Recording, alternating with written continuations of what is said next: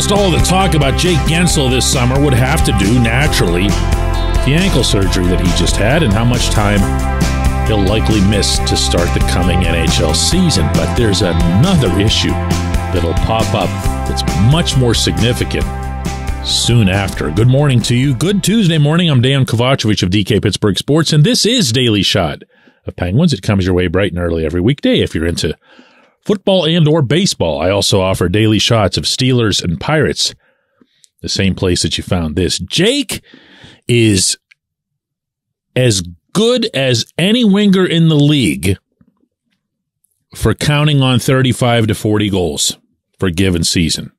We agree on that? Okay. Jake's 28 years old. We have to agree on that. Jake is currently being paid $6 million, again, for this coming season, on the final year of the 5-year, $30 million contract to which Jim Rutherford signed him back then.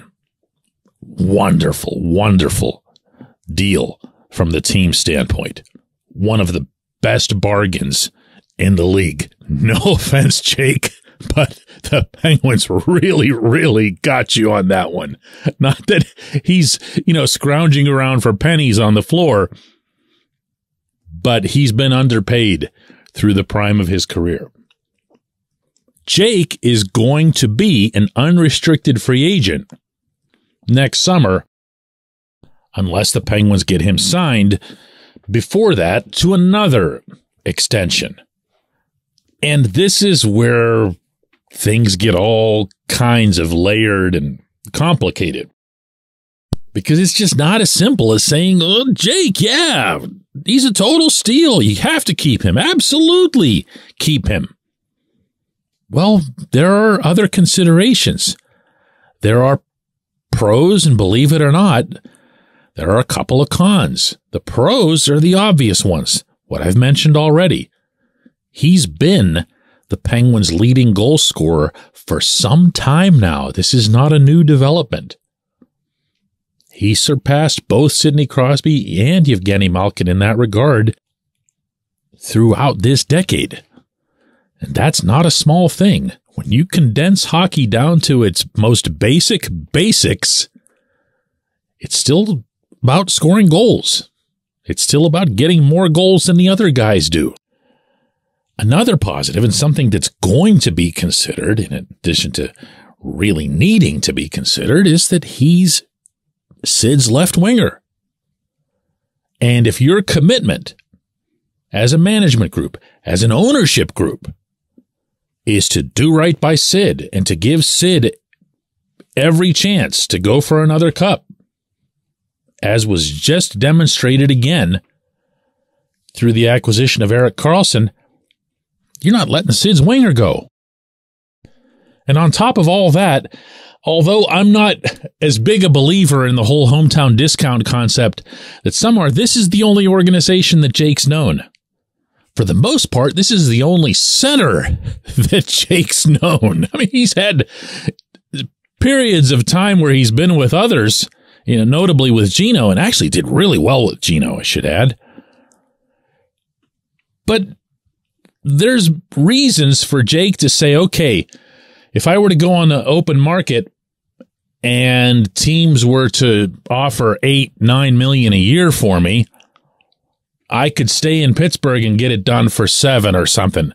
It's not unthinkable, even though Jake and everyone associated with Jake would already be keenly aware that he's been playing at something of a discount already over the course of his NHL career here. But then there's the other side. If you think about all of the long-term contracts the Penguins have wrapped up in players who are 30 or older, and then squeeze that down to just the guys who are 35 or older, almost all of the top 6 in this equation, top 6 forwards, fall into that category, meaning 30 or older. And most of the best ones fall into the 35 or older. Now, you and I can go back and forth as to whether or not Gary Bettman's ever going to allow the salary cap to go up from 82, 83 million. But it's not going to go up that much, and it's not going to go up that fast, even when it does. So that's an awful lot of money tied up. Even if the players are good, even if the players continue to be productive, like just throw a name into this as a, for instance, Ricard Raquel, who's 30, but still plays a really young style with a lot of energy, a lot of passion to his game, a lot of motion. You don't look at Raquel out there and think, man, he's slowing down. But Raquel is one of those guys. He's signed here for 5 years. He signed at 5+. Brian Rust is in there as well. A little bit of a down year for him, this past one, but still a really important player for this franchise now and into the future. Those are all commitments across the board. And what ends up happening if you're Dubas is you kind of reach the point between those commitments and the various no movement, no trade, limited this, limited that exist on this roster where you can't really build much other than to just keep the same people and try to get creative by moving this or moving that or whatever all that crazy creativity was that went into the Karlsson trade, and just kind of hold on for 2-3 years. If you add Jake to that, even though Jake would be the youngest of that group by a little bit, even though Jake would almost certainly continue to be a highly productive player for you, you still got to think about the overall package. You still got to think about all those 30-plus players who are making all this money for so many years to come. When we come back, J1Q.